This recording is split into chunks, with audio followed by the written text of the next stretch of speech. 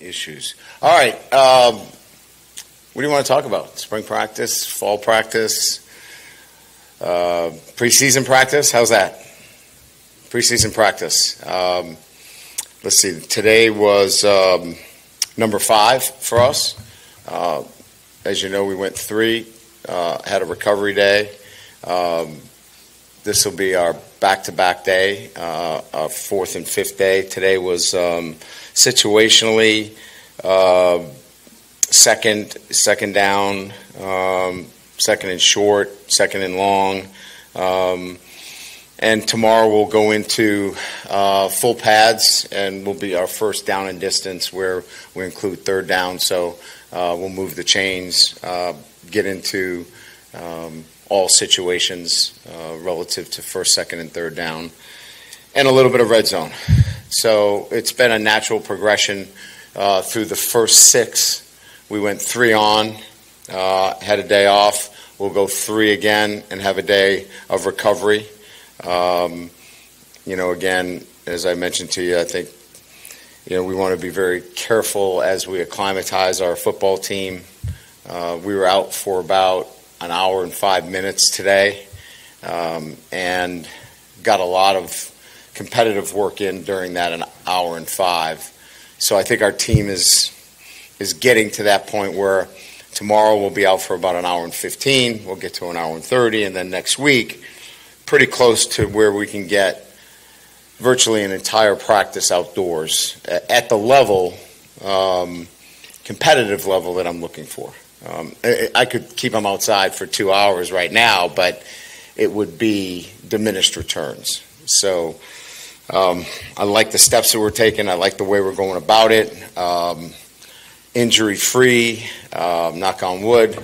The guys are doing a great job recovering. We're using our recovery center, and it's really been effective for us and helping get the guys to come back the next day stronger. So it's been, I'm pleased, from that standpoint. Now it's about executing, installation, the technical and tactical pieces to a level where our guys know what to do, and how to do it when they're supposed to do it. That's really, the whole deal right now. So with that, let's fire away. Here you go, Coach. Brian, can you talk about special teams? 3rd year in a row, new special teams coach. Can you talk about the specialists? How's that coming together right now? Well, it's not really a new special teams coach. We're co-coaching it. Coach Diaco is part of it. Coach Erb is part of it. Those two were with us. Coach Nagel is part of it. So with the new NCAA rule relative to where everybody is able to give technical and tactical advice, it allows for us to have some continuity, quite frankly. So, I made that decision that we would give Slade, a big piece of that. I'm able to pull back a lot of that now that we have other coaches that can give technical and tactical advice. So you'll see a lot of Coach Diaco, you see a lot of Coach Erb, you'll see Coach Nagel, you'll see Coach Hankton, Coach Wilson, Coach Davis. Virtually 7 coaches will have their hand in what we're doing in special teams. So I like the continuity in that sense because we're doing much of the same in terms of the technical work. There are areas that we have to be better at. We were really good in punt coverage. We were really good with field goal, extra point, field goal, protecting. We have to be much better in the kickoff coverage game and the kickoff return game. That's got to be really big for us, and we've got to be able to see improvement there. I think we're 75th in the country. That's an area that we've got to see significant improvement. Coach, it looks like y'all are using a lot of different receivers with the first group. Who makes the determination about that rotation, and what are you trying to accomplish by getting so many guys reps with the one seemingly? Yeah, I mean, we always have a conversation. It would be Cortez, myself, and Joe Sloan. We'll make the final decision. But, Kyron Lacy's going to be there. Chris is going to be there. CJ's going to be there. Those three guys, you can count on them, being integral parts. But, look, there's, like you said, there's so many other players that will play roles in some fashion. And I think what we feel like is that if you've got, three guys that you feel really confident in, let's get all those guys, work with that first group and get some continuity with the quarterback. So, if Nuss is out there and, Aaron's out there, or, we have a rotation that has, 2 or 3 tight ends. He feels comfortable with all those receivers, so it's not just the second group that's getting that work. So we felt like it was important to get all those guys work with the first group, because I want Nuss to see all those guys, because he's probably going to throw to all of them at some time. But I think I gave you 3 guys that have been really consistent in camp right now. Hey, Coach, can you tell us what traits to you pop out about JVR Suggs, and what about those traits are going to keep it hard for you guys to keep him off the field? Experience. He's played a lot of football. He's got first step quickness inside, gets off the ball, and he's got pass rush ability. There's not a lot of defensive tackles that have natural pass rush ability. So he's demonstrated natural pass rush ability. He's got first step quickness. And he's got a lot of experience. We were looking for a guy that was experienced, that could give us, some minutes inside. And, he's proven to be that kind of guy for us. Hey, Coach. Jason Willis with the Reveille. Just wanted to ask, watching the defense in the spring, it seemed like from a coaching perspective, the instruction was very basic, stuff like alignment. Obviously, you're still implementing this new system. How have you kind of seen that ramp up and progress, and how do you expect it to continue to ramp up? Well, I mean, you got to play a game in 3 weeks. In the spring, you had,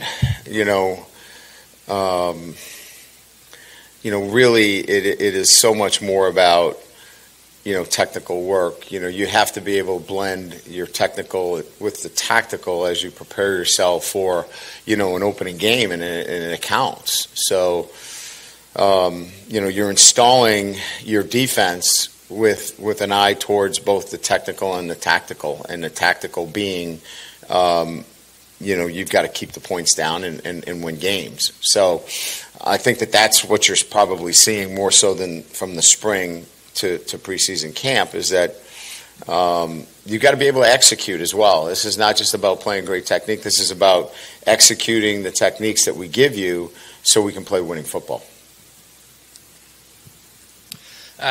Coach, with Xavier Thomas, he hasn't been as active the last couple of days. Is there any sort of update on him? Yeah, he's had a slight hamstring, and we feel like, he's a guy that's going to be an important player for us. We don't want anything lingering, so we've just been very careful with him. And Mac Markwa, I don't think I saw him today, and he wasn't very active yesterday. He's made a decision that he's not going to play, and he's, I don't know what his plans are, whether he's going to transfer, but he informed us last night that he was not going to play at LSU anymore. And with that tight end room in general, does that open up potentially more opportunities for a guy like Trey'Dez Green? And if that's the case, then what kind of progress have you seen from him specifically then? We're pleased with him. Both of them have made really good progress. I think KP Pimpton has been really good as well the last 2 practices in particular. His consistency in run blocking, his consistency in catching the football, assignments have been really good. And then I thought, by and large, Trey'Dez has assimilated as a true freshman as well as we could have expected. Again, considering somebody that hasn't played a lot of football either. Really pleased. They're both going to play for us, and they're both going to have a role, and one where, I think it'll depend on how they continue to grow, but, I can imagine this one being such that, you could potentially see, all those guys, including Mason, on the field together. Brian, what do you like about the way that Blake Baker schemes up pressure? It seems like it comes from a lot of different places and that he uses different blitz packages, even though it's been early in camp. Yeah. What do you think so far about it? Yeah, we've been down this road before, right? I mean, it's great on paper if you have all of these great schemes and all these pressures, but if your players can't execute them, not so great. Our guys have been able to execute and play really fast in the system that Blake is employing. So it's the teachability of it, and it allows our players to continue to play fast without having to play with this paralysis by analysis, I guess is the best way I would put it. So pressures that can come from a lot of different looks, but play fast is really the essence of what has made Blake's pressures so difficult, because guys can play really, really fast and not make critical errors. Coach, over here. You talked earlier last week about the consistency with the young DBs. In the last team period, you had P.J. Woodland and Ashton Stamps making plays on two really good thrown balls by Nuss.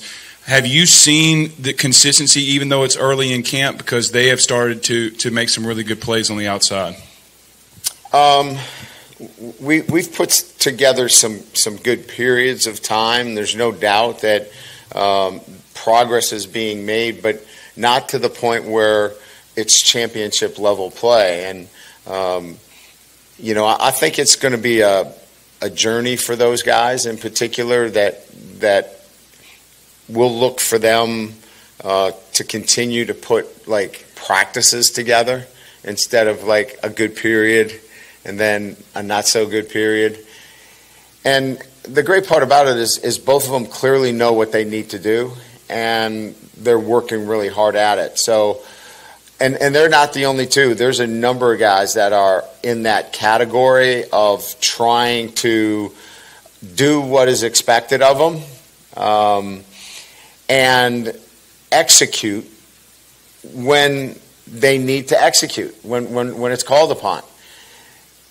Some of them are, below the line right now, but I can see this uptick of performance like you can from a lot of those guys. And I would just say that after 5 practices, there's really good signs, but we got a ways to go. We're going to speak with Joe Sloan tomorrow. What have you seen from him since December as far as his taking command of that room, that role, and what do you want to see from him on game days? Well, I mean, look, the first thing about being an offensive coordinator is making sure that your staff is weighing in on the things that are most important with their groups. And I think he's done a great job of bringing consensus into the room and getting great feedback from, Brad Davis and Cortez and Frank Wilson and Nagel. I mean, all these guys are, Nagel's the offensive coordinator, Frank's the head coach, Brad's been an interim head coach, but established offensive line coach. I mean, so you have a lot of veteran coaches that he's brought into the fold. It's not walk in the room and it's my way. And, but he's been a leader too. Like, this is the way coach has asked me to, put together our offensive structure. And, here's how we're going to go about it. But bring everybody with him. I think he's done a really good job with that.